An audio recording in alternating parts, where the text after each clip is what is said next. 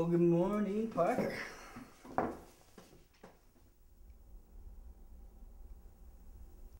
good morning to you too, Matt.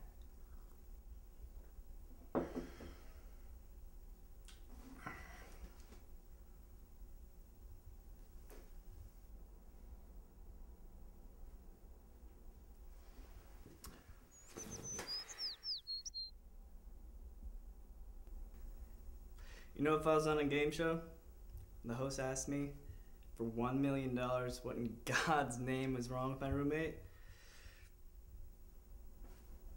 I'd have to ask an audience member or take 50-50, man. Because I've never seen you like this before. Does it work? Did you lose your voice? Did you lose your voice? Is your family? Is it school? Don't tell me someone died. Did someone die?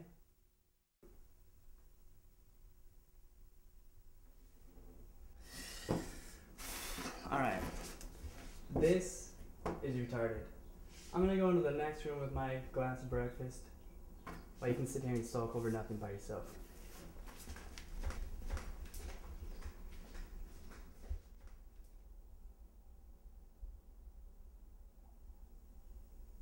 I loved her. I loved her. I took what was the most protected thoughts and emotions and I gave them to her. I spent 3 years building an idea of what my future was going to be like, only to have it unknowingly fade away.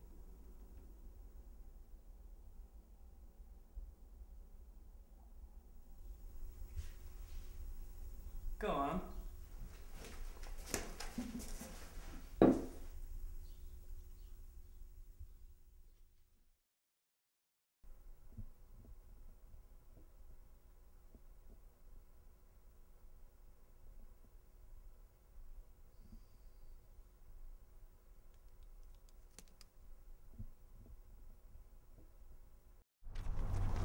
It just drives me fucking crazy, man. Like right now, why am I even talking about her? I don't want to talk about her, yet here I am wasting my breath and energy on a person that has quite literally kicked me to the curb. I just want to turn her off inside here. I want to walk inside my brain and say, look, I don't know who's in charge here, but all this shit has got to stop. Well, why don't you? It's not that easy, Tyler. If I had a switch in my head, I would have flicked it weeks ago. I'm not some Buddhist monk who lives in fucking Tibet or whatever that has spent his entire life learning to seek inner peace. I'm human, and I'm not perfect, which drives me crazy. Give it time, man. You see, I hate that. I hate the whole concept of time healing all wounds. Sure, it probably works, and I should be more grateful for it than I am, but hell, man, it's a ludicrous concept if I ever heard one in terms of love and a broken heart. Why?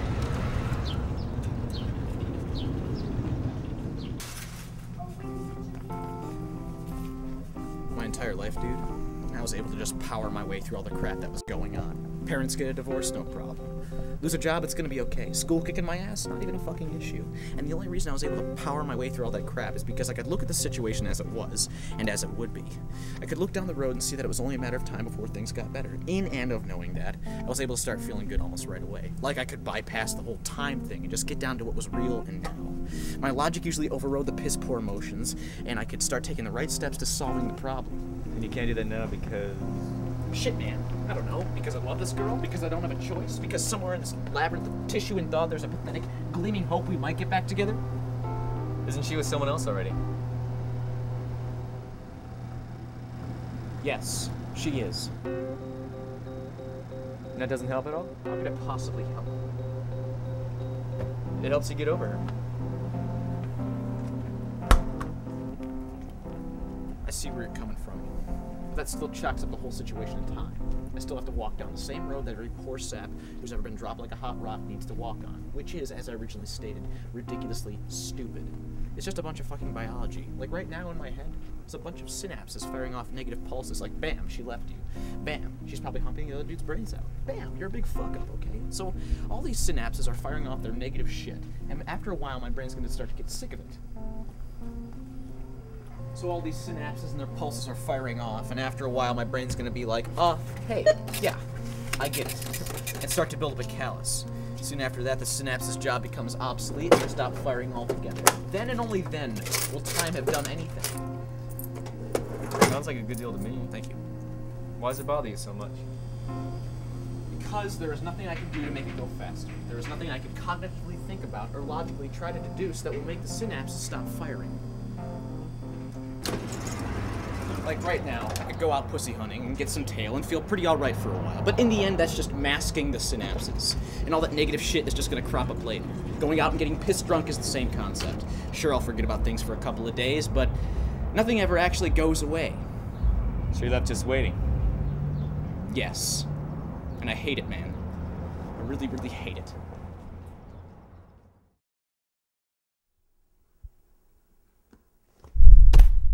She punched you in the face. Wow, that's pretty badass. You should have seen my face the day after. The bruise was like this big. Well, you deserved it. Didn't I ever teach you how to treat a woman? Sam, all you taught me growing up was how to eat bugs and dirt. Well, I'm gonna throw some bugs in here if you don't own up to your stupidity. Alright, but I wasn't trying to act like a jerk. I just think it's pointless for me to continue dating someone I don't foreseeably have a future with. Wait, wasn't this just the first date? You can tell by the first date. All the girls I meet and see, they don't seem to have the same mindset as I do. Like you're on a different page? Like I'm on an entirely different chapter. And when that happens, it's a red flag that tells me not to waste my time. Two do not need to think alike to love alike. That's very true, Francis David, and I agree. But that whole mentality seems like when we fall in love, we're settling for someone and ultimately trying to change them. Trying to fix the things that don't work, all because we supposedly love them. It's such a crock. So you're saying that you're never going to date anyone unless they're completely perfect? No. It sounds like you have some unreasonable expectations to me. No. I'm sort of apathetic right now. Like, after Megan, I had to go on all these dates for some reason. Whether or not it was to fill some psychological or emotional void, it doesn't matter. I just felt like I needed it. Now, though, it's been deprioritized, straight to the bottom of the totem pole. And it's not that I don't want that love that I had before. I very much do. It's just that I'm not going to actively pursue it. It can wait. I guess what it comes down to is, are you happy? Yeah. I'm as happy as I can be.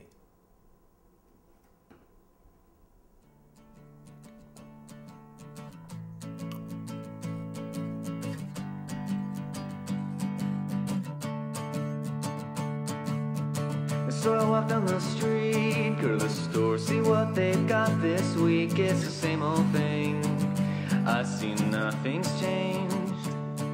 It's a sad, sad song you're singing, but the same old thing you're bringing. They want something new, and I see nothing's changed. Oh, the smiles, they have come and gone, but the frowns have been there all along, and I have nowhere to give. I see nothing's changed. What goes around should come around, and we'll just keep spinning this town till we all get ours. So far nothing's changed. This stack of straws grows every day. I'll roll this rock so it's not in our way. Shimmer, shimmer, shimmer, and somehow nothing's changed. If I could get out of bed and knock it up on the door, I might find myself back at the store with